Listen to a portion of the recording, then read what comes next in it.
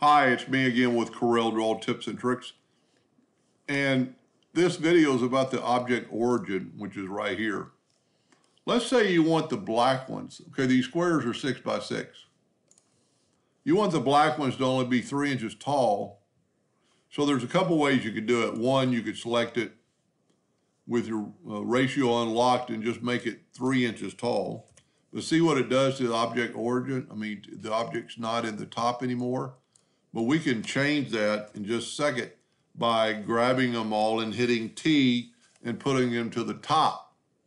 But if that's not available when you're doing this, you can use the object origin.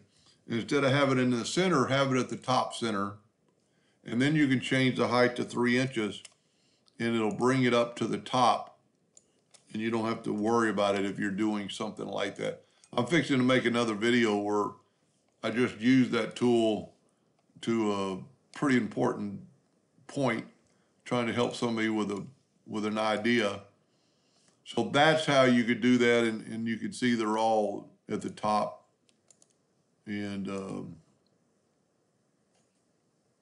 I'll leave it across the spaces. Anyway, I hope that helped. Thank you for watching.